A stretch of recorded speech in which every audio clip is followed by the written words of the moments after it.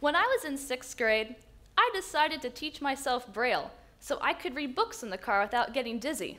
So I looked up the alphabet online, got my pencil, and just started drawing dots in my notebook. But I wanted to read Braille tactily. So I took my now dull pencil and pushed really hard in the pages of the notebook, so that way when I flipped them over, I could read the Braille on the other side. About a week later, I wanted to test my skills. So I got a Braille book from the library, opened it up, and read 2 words, because the 3rd word wasn't something that I understood. It wasn't a letter. So frantically searching online, I realized that Braille, it is more than just an alphabet. It's a system of over 180 contractions and symbols for words in order to save space in a Braille book. So every word isn't written out letter for letter. Some words are a different dot combination for the symbols, and other words only use a few letters, like an abbreviation. And I thought, oh dear, this is going to take a long time. Is it really worth it just to read books in the car?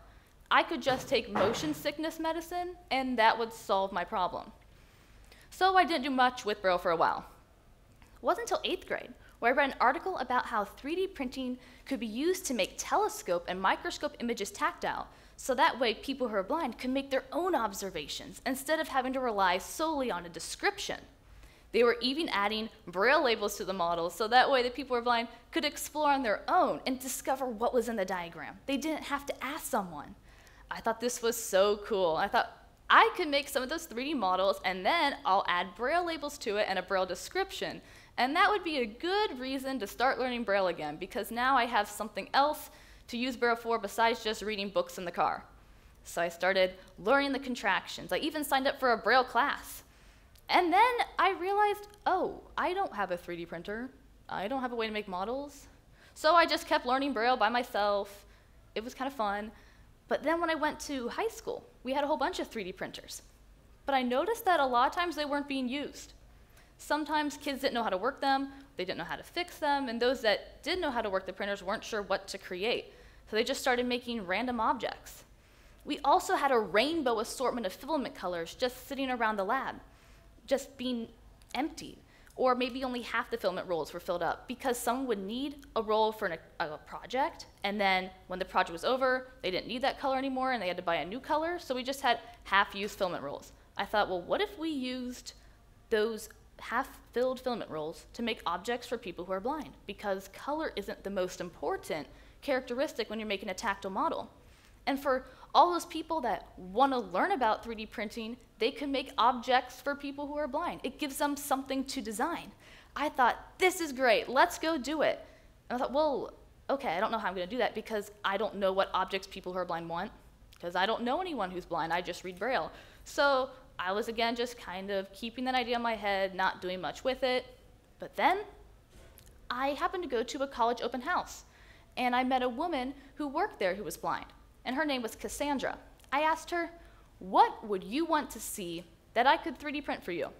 She said, I'd like to see a castle, because I've been to Disney World multiple times, but I'm not really sure what a castle looks like.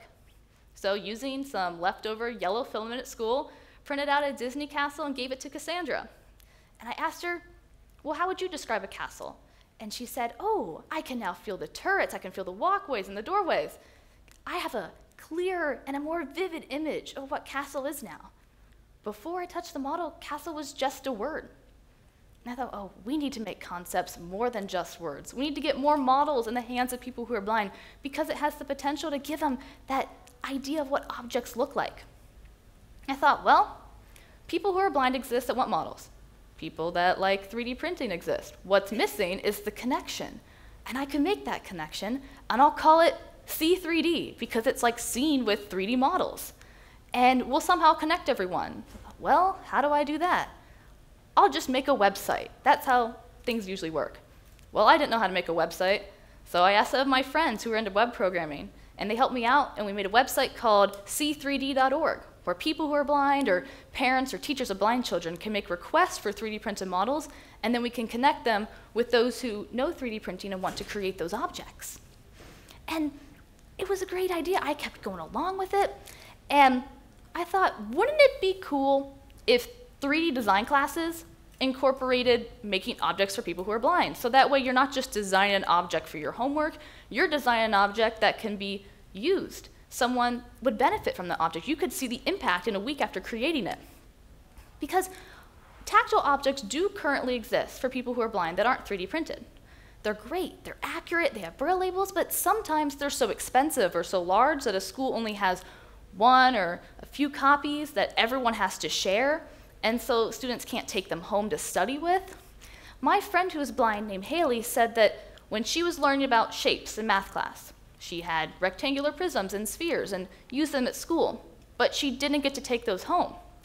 Well, with 3D printing, you can print an entire shape kit in a few hours and give it to the child at the end of the day. They don't have to wait for the shapes to come in the mail. It's opportunities. You can make all these objects for the students. And people who love 3D printing can help. You don't have to maybe be an expert in making objects for the blind, but you can make something that's 3D printed and people who are blind could use it. What's also great about 3D printing is you can make an object in any size you want. Sometimes if an object's too large, it can be hard to understand the big picture because unlike people that could just see the object and understand what it is, people who are blind can only feel a small piece of it at a time. That's not until they feel the entire model and put all the pieces together that they can understand what it is.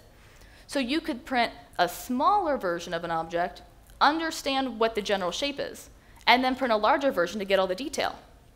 You could even print intermediate sizes for each student. Maybe some kids like medium-sized model or large models. You have that freedom with 3D printing because it doesn't have to be one size model fits all. You can accommodate for every student's needs.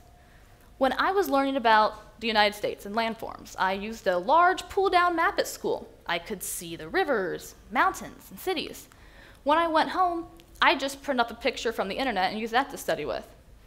But kids who are blind can't just print an object, a picture. You can't see a picture. Well, they could use a nice official model at school and then have a 3D printed model they could just print at home from the internet and study with that. It could be small enough that they could travel with the model. They could take it and keep it after they graduate. They don't have to return it when the class is over. But it's important that those models that they're printing off are accurate.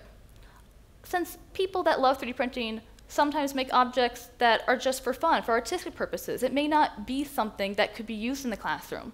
But if we can get more people to design objects, we can make more objects that are accurate and can be used in an educational setting to provide equal opportunities. You also don't have to be blind to benefit from a 3D model. When I was learning about DNA, I looked at a picture in my textbook.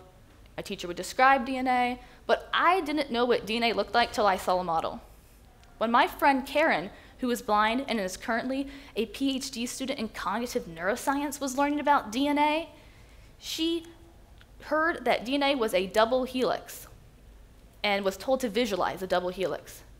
Well, she didn't know what to visualize because she didn't have any prior knowledge of a double helix. It wasn't until she touched the model that she had a better understanding.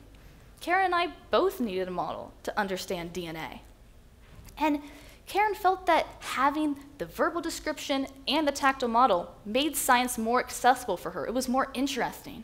And she hoped that more kids who are blind would have the opportunity to touch 3D models because it might spark their interest in science when it's accessible. When I talked with a lot of my friends who are blind, they said a lot of times they were just excluded from laboratory exercises. Teachers thought, oh, the dissection, you'll cut yourself. You'll spill chemicals on your hand. You'll burn yourself in the Bunsen burner. And they sometimes weren't even that interested in science anyway because it hadn't been accessible. But if students have the models and they get an interest in science, they can learn the alternative non-visual techniques to do laboratory procedures safely, and they can pursue these scientific careers. The door opens. It's so important to include people who are blind in discussions like science or any field because they can provide a unique perspective on the world, because they view the world differently than people who are sighted.